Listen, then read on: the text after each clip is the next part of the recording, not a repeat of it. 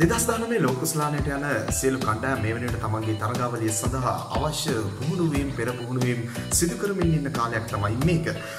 Cricket වලට ආදරය කරන ලෝකෙ පුරා සිටින විවිධ රටවල සියලු ප්‍රේක්ෂකයන් දැන් බලාගෙන ඉන්නේ තමන්ගේ රටින් නම් කරපු මේ ලෝක කුසලාන සංචිතේ ලෝක කුසලාන තරගාවලියට ගිහිල්ලා මේ තරගාවලිය පුරා මොනතරම් දුරක් යයිද කියන කුතුහලයෙන් තමයි සියලු දෙනා මේ වෙලාවේ ඉන්නේ. ඉතින් ඒ වගේ අවස්ථාවක අපිත් කල්පනා කරා ලෝක කුසලාන තරගාවලියට යන මේ කණ්ඩායම් 10 ගැන පොඩි විපරමක් කරලා බලන්න. මේදී මුලින්ම අපි හොයලා බලන්න කල්පනා කරේ නවසීලන්ත කණ්ඩායම ගැන. ඒකට පුංචි හේතුවක් තියෙනවා.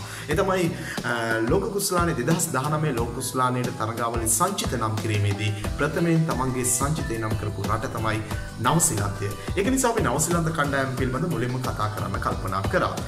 බැලුවලට ලොකු වෙනස්කම් ගන්නවක් නවසීලන්ත කණ්ඩායමේ දකින්න ලැබෙන්නේ නැහැ. 2019 ලෝක කුසලාන තරගාවලියට ආසන්න තරගාවලි වල නවසීලන්තයේ ක්‍රීඩා කරපු පන්දයවන්න ප්‍රතිකරුවෝ තුන්වෙනිව ක්‍රීඩකයන් මේ සියලු දෙනාගෙන් තමයි නවසීලන්ත සංචිතය හැදලා දෙන්නේ. ලොකු වෙනස්කම් ගන්නවක් දකින්න ලැබුණේ නැහැ.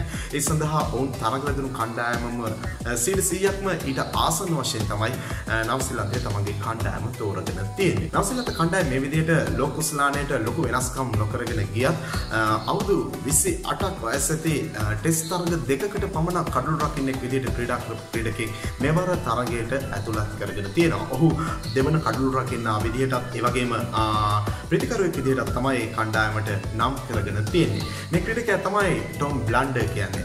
ටොම් බ්ලන්ඩර් අවුරුදු 28ක් වයසක ක්‍රීඩකෙක්. අතරම නවසීලන්තයේ වෙනුවෙන් ඔහු ටෙස්ට් තරග දෙකක් කඩළු රකින්නෙක් විදිහට නියෝජනය කරලා තියෙනවා. ඉතින් මේ ක්‍රීඩකයාත් එක්ක නවසීලන්ත කණ්ඩායමේ තවත් දක්ෂ ක්‍රීඩකයෝ ගණනාවක් කණ්ඩායමට ඇතුළත් කරගෙන තියෙනවා. සංචිතේ නම් කරලා තියෙනවා. මේ සියලු දෙනා මෙන්න මේ ආකාරයට තමයි අපිට සංචිතය තුල දකින්න ලැබෙන්නේ. ආරම්භක විදිහට අපි විශ්වාස කරනවා මාටින් ගප්ටිල් එක්ක කොලින් මුන්රෝ කියන ක්‍රීඩකයන් දෙදෙනා තරගවදීමට ක්‍රීඩා පිටියට ඒවි කියලා කොහොමද මුන්රෝ T20 තරග රටාව තුල විශේෂ දස්කම් දැක්වට පහුගිය තරගත් එක්ක බලද්දී අපි දැක්කා එක්දින තරගවලදී මුන්රෝට T20 තරග වගේම සාර්ථක වෙන්න හැකියාව ලැබුණේ නැහැ. හැබැයි කොහොමුණත් ඊට හොඳ ආදේශකයක් අත්දැක බලමින් හිටියා නවසීලන්ත කණ්ඩායම. ඒ තමයි හෙන්රි නිකලස් අවස්ථා ගණනාවකදීම නවසීලන්තයේ ආරම්භක පිටිකරුවා විදිහට සාර්ථක වෙලා තියෙනවා. ඒ හින්දා අපි විශ්වාස කරනවා නවසීලන්තයට තරගය ආරම්භ කරන ක්‍රීඩකයෝ දෙන්න කවුද කියන එක පිළිබඳ කිසිසේත්ම ගැටලුවක් ඇති වෙන්නේ නැහැ කියලා. අතරම නවසීලන්ත කණ්ඩායමේ දඟපන්දුවීමේ වගකීම පැවරෙන්නේ මිචෙල් සෙන්ටාට. ඒ වගේම ඉෂ් සොඩිට තමයි දඟපන්දුවීමේ වගකීම පැමිණෙන්නේ. ඉතා හොඳ පාලනයකින් යුතුව මොන්ට පන්දුවීමේ හැකියාව තියෙනවා. ඒ නිසා දඟපන්දු යවන්නන්ට වාසිදායක තනතිරු ගෙනෙන ඕනෑම අවස්ථාවක ඒ අභියෝගයට සාර්ථකව මුහුණ දෙන්නත් නවසීලන්ත කණ්ඩායමට හැකියාව තියෙනවා කියන විශ්වාසයත් අපිට ඔවුන්ගේ මේ තේරීම් එක්ක දැක ගන්නට පුළුවන්කම තියෙනවා. එවැගේම නවසීලන්තයේ නියෝජනය කරන තවත් දක්ෂ ප්‍රතිකරුවන් දෙදෙනෙක් තමයි ජිම් නේෂන් සහ කොලින් ඩී ග්‍රෑන්ඩ් හෝම්ස් කියන්නේ. මේ ක්‍රීඩකයෝ දෙන්නා ප්‍රහාරාත්මක ප්‍රතිකරුවන් දෙදෙනෙක් විතරක්ම නෙමෙයි අවශ්‍ය වෙලාවක මදවේග පන්දු යවන්න විදිහට අවශ්‍ය පීඩනය ප්‍රතිකරුවන්ට ප්‍රතිවාදීන්ට ලබා දෙන්න පුළුවන් විදිහේ ක්‍රීඩකයින් දෙදෙනෙක්. ඒ නිසා ඔවුන් දෙදෙනා නවසීලන්ත කණ්ඩායමේ සමබරතාවය ආරක්ෂා කරගන්න දැවැන්ත දායකත්වයක් ලබා දෙන ක්‍රීඩකෙක් ජිම් සහ කොලින් ඩී ග්‍රෑන්ඩ් හෝම්ස් කියන්නේ.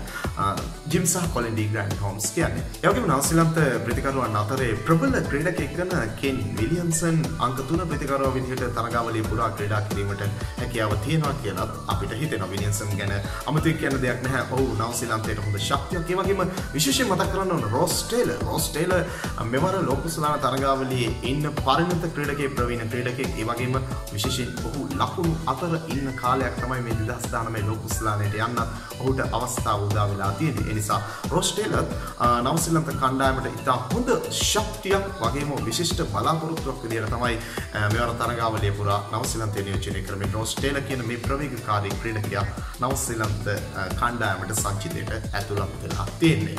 ඒ වගේම නවසීලන්ත වේගපන්දු බලකායට නායකත්වය ලබා දෙන්නේ ටිම් සවුත් එක්ක ට්‍රෙන්ට් බෝල්ට්.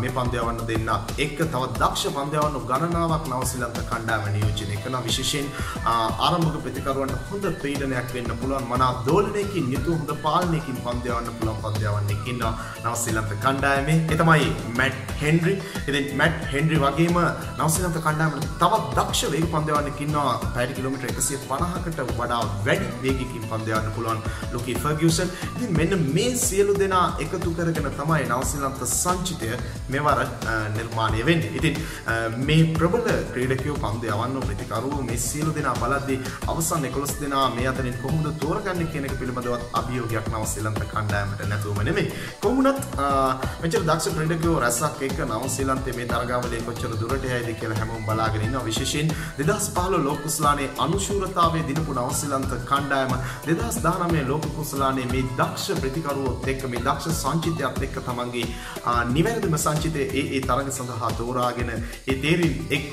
තරගාවලියේ කොච්චර දුරට යයිද කියලා බලාගෙන ඉන්නවා. ඉතින් අපි බලාගෙන ඉමු. ඔබට ඒ සම්බන්ධව අදහසක් තියෙනවා නම් අපේ මේ වීඩියෝට යටින් කමෙන්ට් එකක් දාන්නත් අමතක කරන්න එපා.